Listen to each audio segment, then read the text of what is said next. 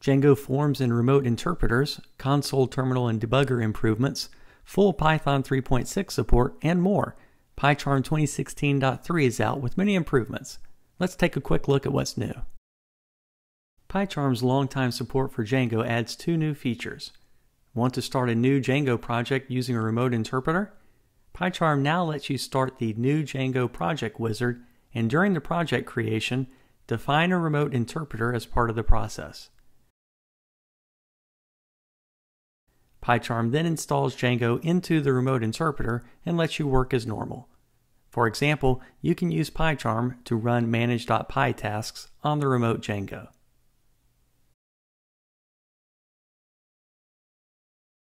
If you use class-based views in Django, PyCharm now works with the forms context and provides auto-completion the same as previously done for function-based views. Python 3.6 comes out at the end of the year, and PyCharm 2016.3 now has full support.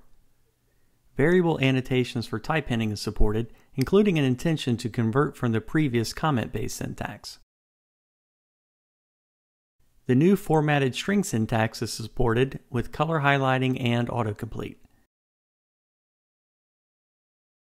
A new PyCharm intention lets you convert earlier Python string formatting to the new 3.6 style. PyCharm 2016.3 includes other support for Python 3.6, including asynchronous generators and comprehensions. PyCharm's Python console has 2 new features. First, multi-line statements are now nicely indented. You can then copy and paste work from the console into a module. The Debugger Special Variables view focuses on your application by moving rarely used information to a subtree. Next, NumPy arrays, or pandas data frames, can be viewed straight from the debugger. For projects with virtual environments, opening a terminal in PyCharm automatically activates the virtual env. PyCharm 2016.3 has other Python improvements as well. Improved Docker Compose support with multiple compose files and environment variable support, visualizing test coverage on code branches, and showing per-line profiling information under VMProf. All the features of WebStorm are bundled into PyCharm Professional, and 2016.3 inherits those web improvements as well. Angular 2's CLI support is improved. You can use the IDE to add components and more, tapping into Angular CLI's generation support to produce code that is then registered in your bootstrapping.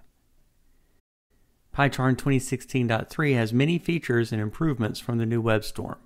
Support for the Flow type system, TypeScript enhancements, new ES6 intentions, and more. PyCharm's version control tool has many useful improvements, such as simple undo.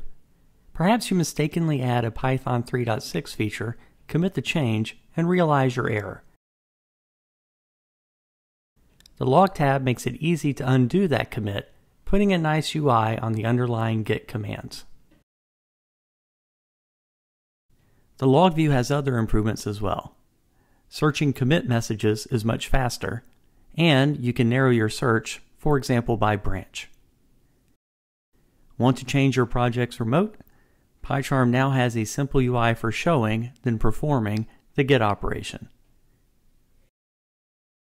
And that's not all. 2016.3 includes a productive visual way to resolve conflicts and more. PyCharm is built atop the IntelliJ platform, which also saw many improvements. PyCharm Professional includes the features of DataGrip, JetBrains IDE for databases, and we now gain bulk editing support. Change several rows and submit the changes as one operation. Also, font ligatures are now easier to use as we've bundled Fira Code. Once set in preferences, you can then gain nice-looking code features in your fonts. PyCharm 2016.3 is our third major release for the year, showing a well-rounded mixture of new features and gradual improvements. Enjoy the new release, and thanks for watching.